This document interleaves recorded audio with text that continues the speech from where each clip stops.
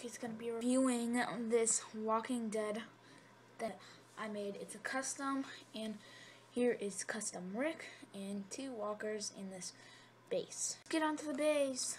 So I'm gonna be building the base.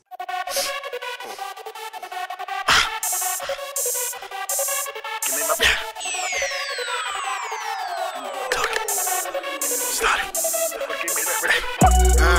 I don't do a lot of talking. Got a Batmobile I'm driving. I don't do a lot of walking. So that's the base all built. Looks pretty cool with the stop sign and all that dry brushing. So that's the base with all this. Let's take a look at the Rick. It has pretty good head paint. I could have painted it. Actually, he has all his buttons on his shirt, boots with all. But yeah, let's take a look at the walkers. This is the walkers. This one has no arm. Okay, so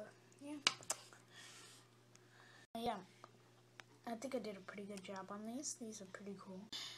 So if you like this review, then you can subscribe right down there, and bye.